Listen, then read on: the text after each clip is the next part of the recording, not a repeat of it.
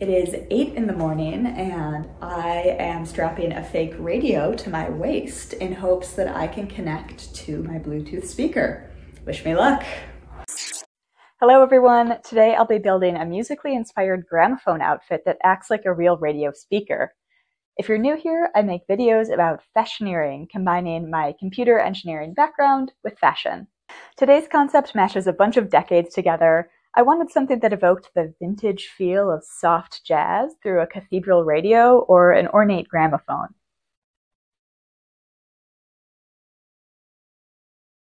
My plan is to have a corset piece that will go over a dress, and it's going to have dials and buttons that can actually connect to Bluetooth and adjust the volume.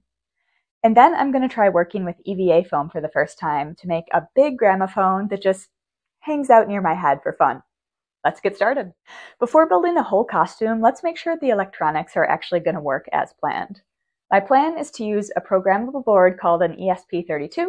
These usually cost less than $10 US, and they're awesome because they can connect to Wi-Fi and Bluetooth super easily. Then I'm going to wire the board to connect to a circuit component called a potentiometer. I have a 10 kilo ohm potentiometer here, and as you turn the knob, it'll vary the amount of resistance in your circuit.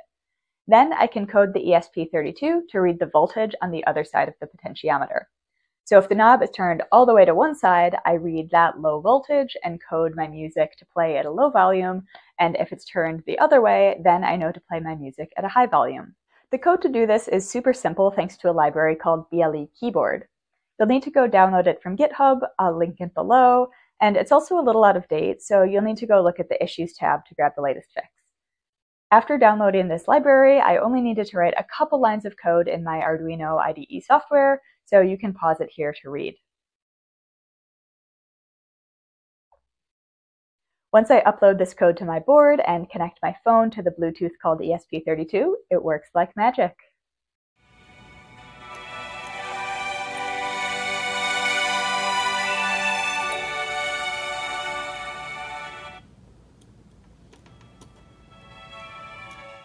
Now comes the hard part of translating a breadboard onto a moving human body. So it's time to brainstorm materials for the corset.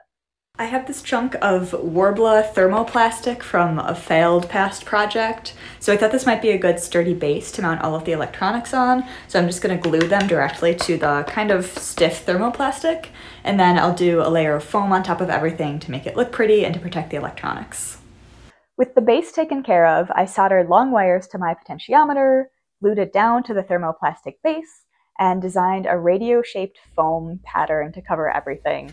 I didn't really know what I was doing, so I tried this 4mm EVA foam for the corset base, and that was actually a perfect mix of sturdy and flexible.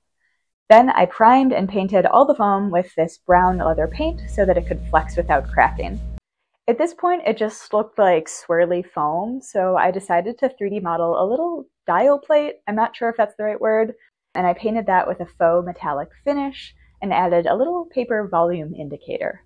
Fun interjection, I learned at this point that you can very easily shape PLA 3D prints with a heat gun, so I just printed this part flat, then hit it with a heat gun for a few seconds and molded it to curve around my body.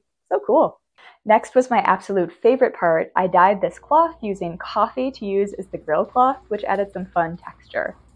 Finally, I glued in these ribbons to make a lace-up closure. So while we admire the glamour shots, let's talk gramophone. This thing was going to be huge, not a good candidate for 3D printing. So I started prototyping pattern pieces with construction paper and just taping together these big bell shapes. So here's my paper prototype of my gramophone. It came out enormous. I was picturing it to be this dainty little thing that sits on my shoulder, but instead it is smacking me in the face and obstructing my vision. So it's kind of a look, but I think this means I need to go back to the drawing board and scale everything down just a little bit so that it can just sit on my shoulder and so that I can see when I'm wearing it. After 2 more paper model attempts, I got the perfect shape. To prepare for my first complicated shaped foam project, I went on a whole side quest to make this pair of foam bracers, and that's when I learned that you can punch grommets into foam. The more you know.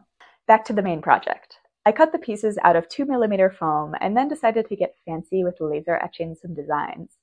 On my test piece, you can see my first test, which was speed 1300, power 30, on my local Maker Labs Glowforge laser cutter, and then my second test was speed 1000, power 30, and that one just looked a little bit nicer and deeper. After priming everything, I glued it all together with contact cement, which is super toxic, so I did that outside and didn't film it, but if you decide to work with it, be sure to do so in a very well-ventilated area. Finally, it was time for the best part, spray painting it all gold. After spray painting, the Gramophone looks so beautiful and metallic, but how the heck am I going to get this thing on me? And here's where I get stupid because I get overexcited about a new skill. At this point, I decide I'm going to learn how to cut and shape PVC pipes and make myself a little PVC pipe backpack that supports the head of the Gramophone. I went on a whole side quest purchasing a pipe cutter and trying to heat PVC safely before waking up one day and realizing I should just try out wire. It was lighter, cheaper, easier, so instead I glued this 3mm wire into the base of the Gramophone and shaped a little backpack shape that will just go over my dress. And that was so easy. So now that I have a way to wear this bad boy, without further ado, let's take a look at the glamour shots.